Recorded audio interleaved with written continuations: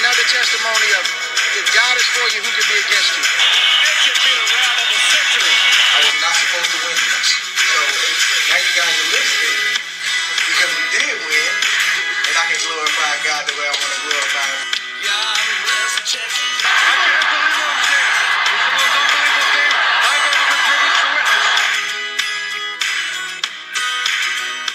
Welcome to another episode of 3D Boxing Podcast. It is good to be back. We're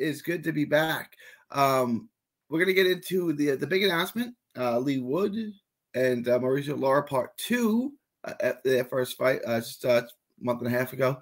Before we do, please like, share, and subscribe. Follow 3D Boxing Blog on all forms of social media. Quick hits comes at you every day, 8 to 10 minutes a day, to keep you up to date on the latest, greatest boxing news and rumors. Please also subscribe to the other channel, Texas Boxing Scene on YouTube. That's Texas Boxing Scene. All proceeds go to autism research and recovery. All right, let's get into today's big show. Mauricio Lara is going to destroy Lee Wood again. Yes. And this is what I want to get into. And me and my co-host on MCR Podcast, Matt Hunter, into this. We talked about this. First, I want to share a boxing social article, which I found intriguing. I'm going to link this in the description too. But you can see this here. If you read it here, it says, where is it? Lee Wood was ahead on all three judges' scorecard and well on his way to victory before Mauricio Lara produced a frightening left hook to end the proceedings early. All right, so there's two things here that they put into one. Lee Wood was ahead on all three judges' scorecard. Indisputable facts. Can't debate that. He was ahead on all three judges' scorecards, as you can see in the thumbnail. Okay? He was well on his way to victory. That is absolutely ridiculous. He was not well on his way to victory because this is prize fighting, and he got knocked out. So there's no way he was well on his way to victory. And this is what we're talking about. So both guys were doing what they were wanting to do. Lee Wood was scoring points and winning rounds. Mauricio Lara was losing the battle and winning the war and then destroyed him. And then Lee Wood's corner had to throw the towel in because it was so brutal and so vicious. To say that and this is going to happen, and I'm not picking, this is going to happen to Ryan Garcia. Ryan Garcia is going to be up on points when Tank Davis knocks him out. Like, guys, this is a 12-round fight. It doesn't have to go 12 rounds. You can end at any point. And to say he was well on his way to victory when he was being systematically broken down and timed by an amazing pressure fighter, an amazing infighter, is a ridiculous comment. And this is why me and Matt Hunter were talking about this on MCR Podcast. We were talking about this. You can go to Texas Boxing Scene, you go to Mixed Combat Radio, and you can hear the full audio and the full context. This is like two different sports. Okay? You got the British guys, and no shade on the UK guys. There's boxing, who's trying to win rounds.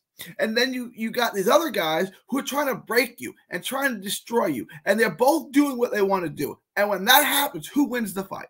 The guy that's looking to destroy you is going to win that fight. It's not difficult, right? And we're going to get Conlon versus Luis Alberto Lopez. And we shouldn't get that because Luis Alberto Lopez is going to break him. Right? Like, Luis Alberto Lopez is going to break down and beat up Mick Conlon. That's going to happen. So we shouldn't get those two fights. We should get Conlon versus Lee Wood because we know that's a good fight. And we should get Luis Alberto Lopez against Mauricio Lara because that will be a good fight, right? And look, Lara's the best guy in this equation. He's going to beat all those guys, right? Like, they put Josh Warrington into him. He's gonna destroy Josh Warrington. You put him in with Mick Conlon, he's going to destroy Mick Conlon. Over time, it's going to take time. He's going to break him down. And it's the same thing I said about Caleb Plant. I said if Caleb Plant wants to beat Benavidez, he's got to be up big in the first half of the fight. You can go back and listen to the order. He's got to be up 5-1. And then in the second half of the fight, he's got to be able to steal a round or two, right? He's got to dent him. He's got to slow him down. He's got to stand in spots. He's got to take his shots to slow him down. Hit him in the solar plexus. Hit him in the body. Slow him down. Take his gas out. Flurry, tie him up, right? You're not going to run for 12 rounds, right? Like, there's no possible way that Caleb Plant could beat Benavidez going backwards. There was no way Caleb Plant could beat Canelo going backwards, predominantly only going backwards. It's not going to happen. Never, ever in 100 million years. Never, ever in 100 million years can Lee Wood beat Lara going backwards. He's got to dent him. He's got to slow him down. He's got to hurt him. And he's not looking to do that. He's looking to win a bunch of rounds. And he can win a bunch of rounds, and then he's going to get knocked out. And then he's going to get ridiculous boxing social articles that say he was up on all three scorecards. Yes, he was. And well on his way to victory. No, he was not.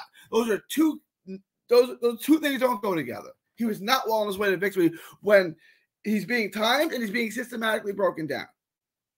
I don't care what the scorecards are. We're not going the distance. And this is the fundamental difference in the sport.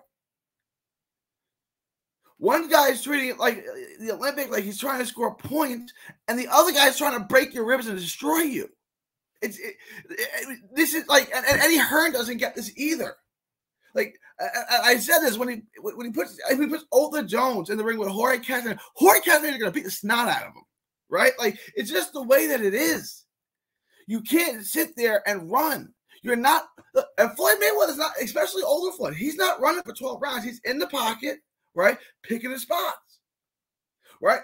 Pull counter. In order to pull counter, you got to be within punching range. Otherwise, it's not going to work, right? It's distance deception, but you got to run. And the other thing is, look, first of all, boxing social, Lee Wood has how many late knockouts? How many late round knockouts? Susan, right? Obviously Conlon. Mole, like he got a ton of late knockouts. But see, why are you acting like if you have a points lead after half the fight, you're on your way to winning that fight? No, we got a whole lot of fight left. And you know who didn't have a whole lot of fight left? Lee Wood, because he's tired and being timed from running. So now Mauricio Lara is just gonna chop him down. I'm not saying it's easy work, but it's gonna happen because Mauricio Lara is good at it.